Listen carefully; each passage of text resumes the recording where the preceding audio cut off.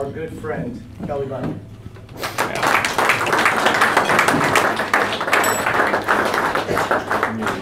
Good morning. I don't know who Steve was talking about, but yeah, he said he didn't know me, and that's fine.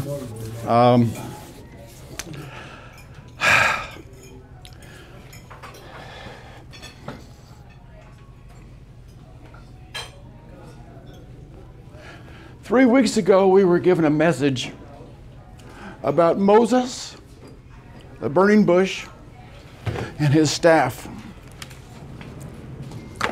We were told to throw down whatever we have and allow God to use it to encourage and lead others. That morning, Zach confronted the lambs table. And either we're lambs or we're sheep that were stupid and need to be led. Because we're wiser and older, that we should bring a message or testimony to encourage each man in your walk with God. Amen. Some of you from the Lambs Fellowship know me. Some of you may know me from here. No Men Left Behind. And Lewis is not here, but it's E, men with an E, okay? But rarely do we know the journey others get to take to this point in our lives. So here's a bit of my background.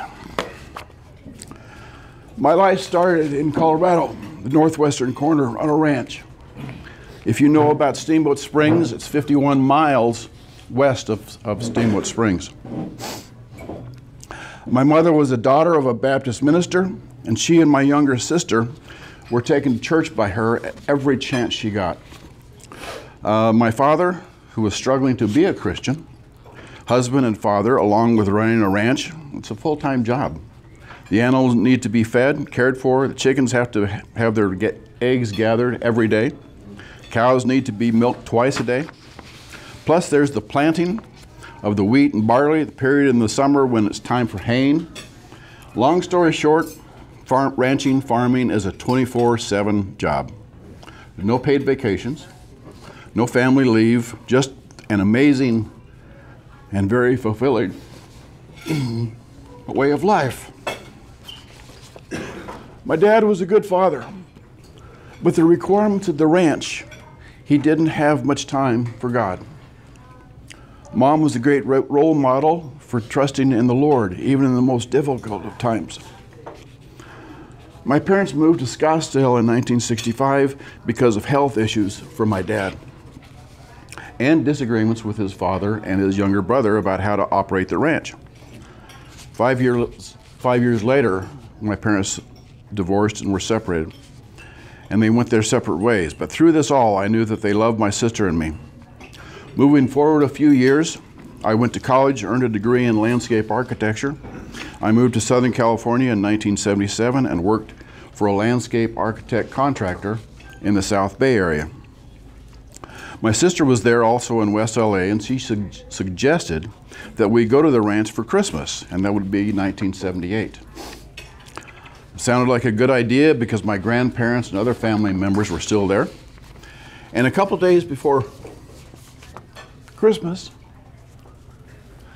I had finished skiing, and I walk into the Sheraton bar there at the slopes, and here's this good-looking hot babe, and we start talking. She had been skiing all day, and later on that afternoon, that evening, my family interrupt my flirtations and say it's time to go back to the ranch. I leave, young lady, didn't share phone numbers or anything. I just went home. The day after Christmas, I went back to Steamboat Springs to go skiing and to look for this lady in a yellow ski suit. I found her, and we skied the rest of the day. And I asked her if she would like to go back to the ranch with me and have a venison dinner. It would have been our last dinner. And crazily enough, she said yes. So we drive the 51 miles. I didn't call my family. We didn't have cell phones at that time. And I could have gone on to the landline and payphone. Some of you younger guys may not know what a payphone is, and that's okay. But I knew it would not be a problem. It was okay with my grandparents especially that I bring this lady to the ranch.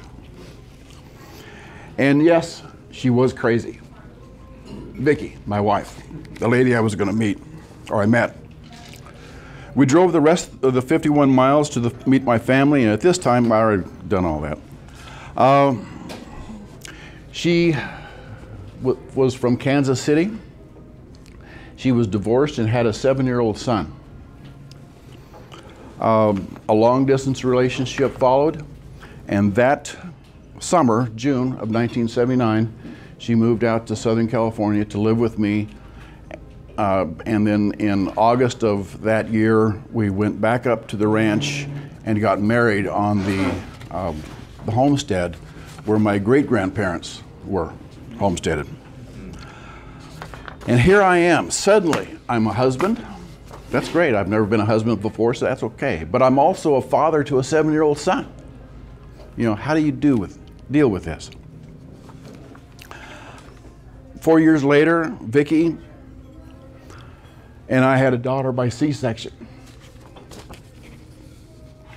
And the doctor told me to go with the nurse and bond with my daughter because he had to deal with my wife. And during that time, I was confronted by God. Here was this little miracle sleeping in my arms. And I knew that I needed to make some major changes in my life. At this point, we had moved out to this area because we could afford housing, and I had started my own landscape construction business. Vicki was in special ed, so she was able to get a job in Lake Elsinore. We found a church and grew in the Lord. Was I a good father? A good husband? A good employer? Sometimes. Not always. You may be asking yourselves these questions. You may be doubting your own abilities to cope with all that is thrown at you. It's tough, but when you are faced with anger or frustration, we need to ask ourselves, what would Jesus do?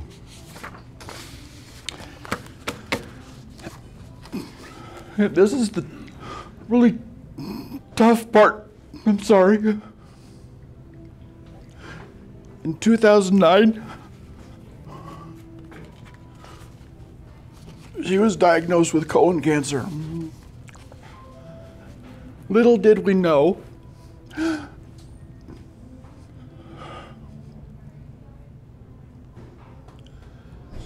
that this was going to be our burning bush. For the next 9 years, we prayed, struggled, cried, and were blessed with my 2 youngest granddaughters. On the 29th of August last year, God healed Vicki. But in doing so, He took her home to heaven.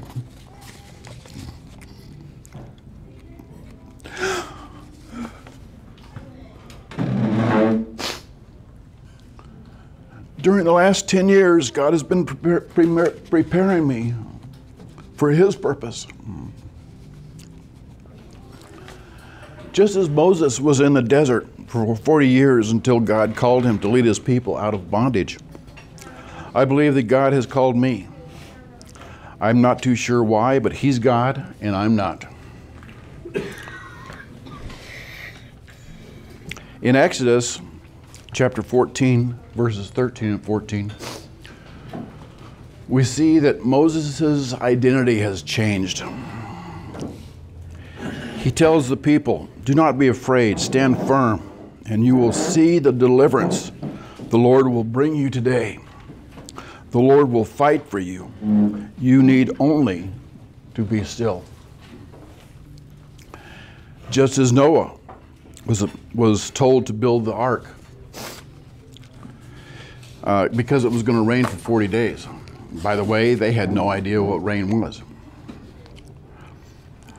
If you read the account of Noah in Genesis chapter 5, 6, and 7, you will notice that God was pleased with him.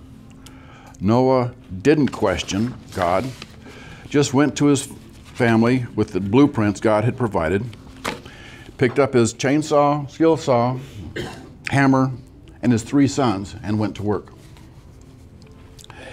In the book of Esther, we're told that Haman has convinced the king to destroy the Jews. Mordecai tells Esther about the plot and that she needs to go to the king and disclose this to King Xerxes. She's afraid, yet Mordecai tells her in chapter 4, verses 13 and 14, "Do not think that because you are in the king's house, you alone of all the Jews will escape. For if you remain silent at this time, relief and deliverance for the Jews will arise from another place. But you and your father's family will perish. And who knows but that you have come to royal position for such a time as this." Could I get a napkin? There's one. Oh, thank you, Bob. Yep.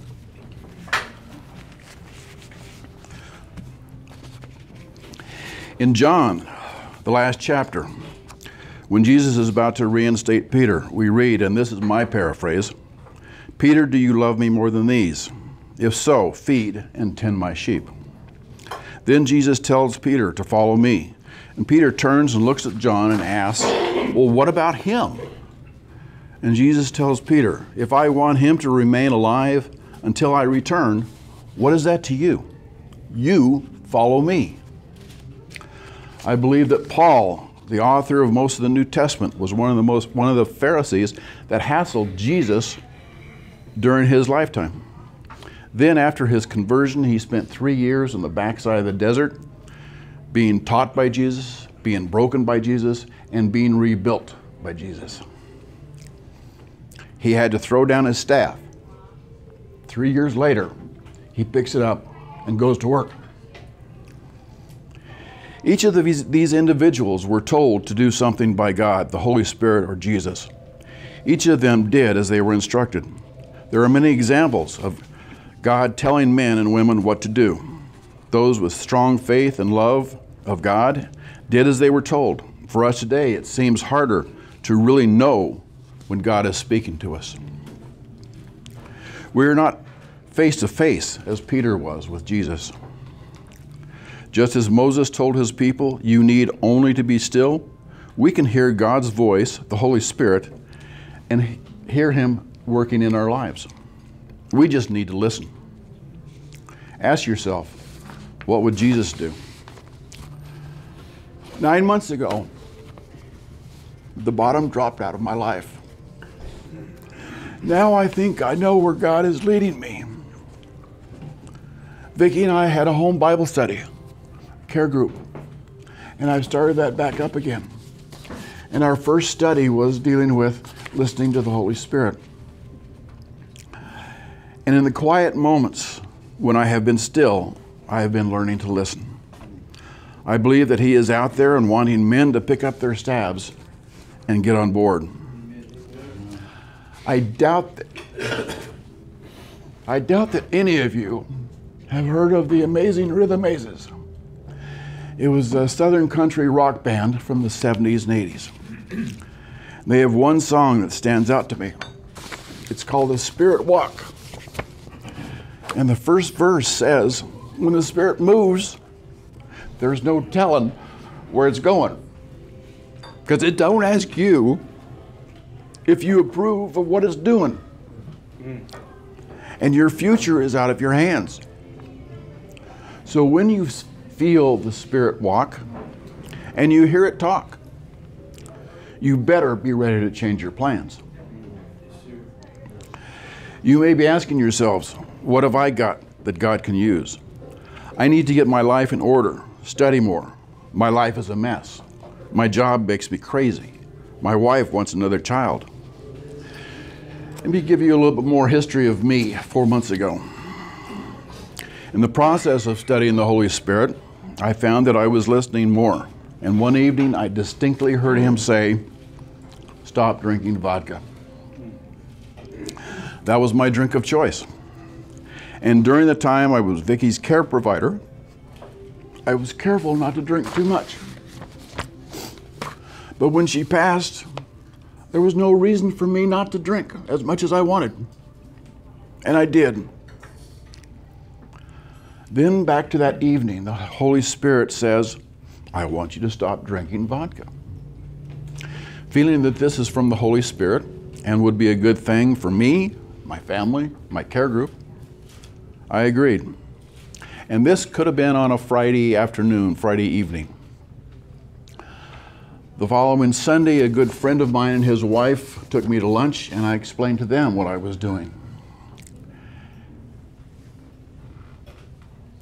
And they thought it was a good thing, and it was also a God thing.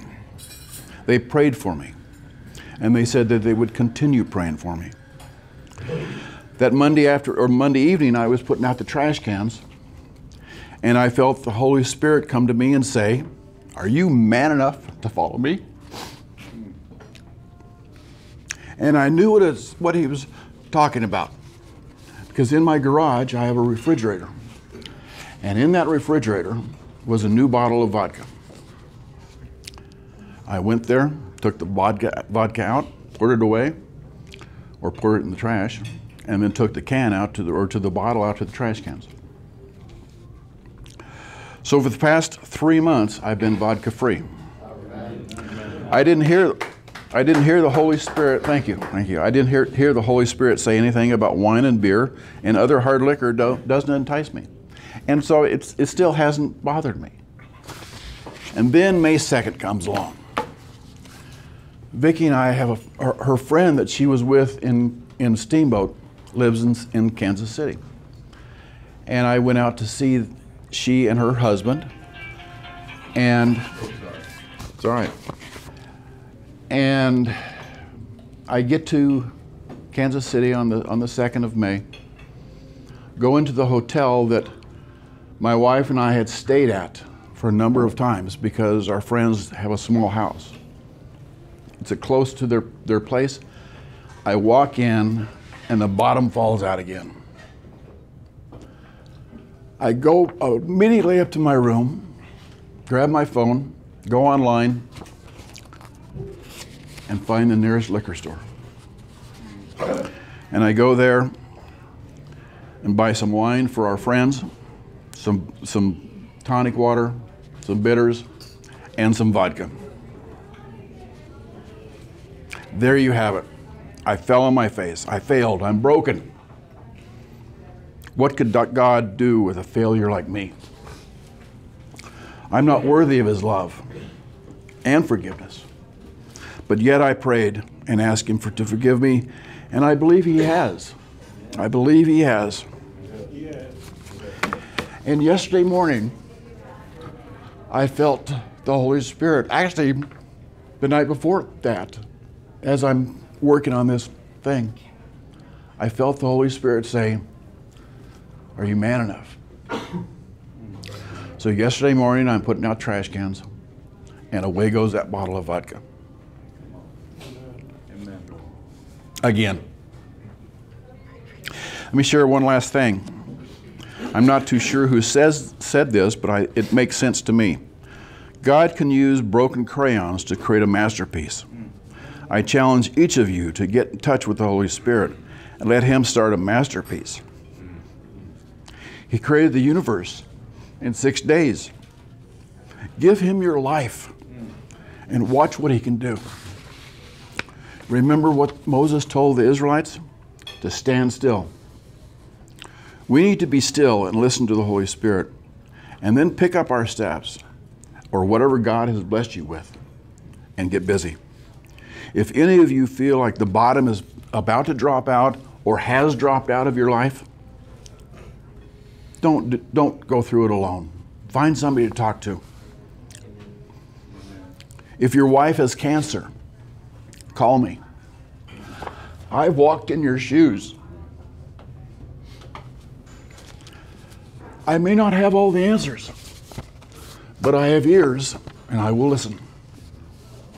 And I will pray for you.